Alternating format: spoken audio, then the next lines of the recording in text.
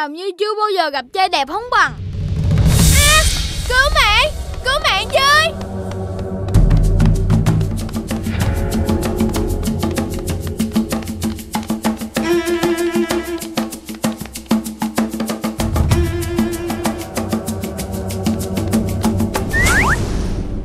Ủa, hình như là ai đang kêu cứu thì phải.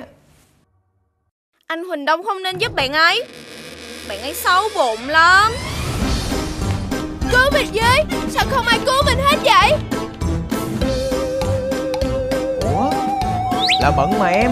Nhãn, mình phải giúp bạn ấy mới được chứ. Đã nói bạn ấy xấu bụng lắm, đừng có giúp mà. Anh Huỳnh Đông, cứu em đi. Bạn ấy xấu bụng là sao Nhãn? Anh vẫn chưa hiểu. Em giải thích cho anh hiểu đi. Bạn ấy xấu bụng lắm, nên trời lạnh tí là bị đau, đúng không? Kẻ xấu bụng thì anh đừng nên đụng vào. Trời ơi, Nhãn ơi, em suy nghĩ gì mà kỳ vậy Nhãn?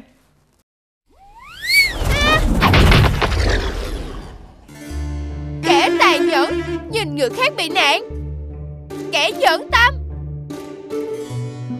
Mận, anh đã xin lỗi rồi mà. Anh biết lỗi rồi mà. Ôi da, lại đau bụng nữa rồi. Thôi, nhẫn tâm hay nhẫn kim cương gì cũng từ từ tính. Giờ lo mà chữa chứng xấu bụng. À không, chứng đau bụng do lạnh của con kìa. Ai nhắc mình không thôi vậy? Có ai nhắc gì tới em đâu. Mọi người đang lo chữa chứng đau bụng cho Mận kìa. Lại nhắc nữa. Tại Quỳnh Đông không biết, tía tô rất là hiệu quả trong việc chữa chứng đau bụng do lạnh đó. Wow, như vậy là tía tô có thể chữa được chứng đau bụng do lạnh hả Dr. Khỏe? Mùa này á, rất nhiều người dễ bị chứng đau bụng do lạnh. Tía tô, em còn chờ gì nữa? Mau ra tay chữa cho mọi người đi em. Cái này thì tía để cho Dr. Khỏe nói cho thuyết phục. À, tía tô có tính ôn, giúp tiêu hóa, giải độc, rất là hiệu quả đó nghe. Đúng rồi Dr. Khỏe. Trời lạnh á, cho nên á, những người mà bị hệ tiêu hóa yếu á, ăn uống sẽ rất là khó tiêu. Có khi còn bị tiêu chảy nữa đó. Đúng vậy á. Nên ai mà dễ bị đau bụng khi trời lạnh thì tìm cách phòng đau bụng do lạnh để bảo vệ sức khỏe nha. Nhưng mà mình sẽ sử dụng tía tô như thế nào hả Dr. Khỏe? À, có nhiều cách lắm.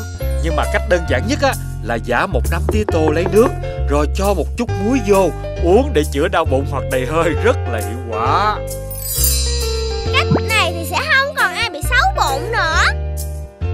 Đúng đó, xấu bụng có một lần mà te tua.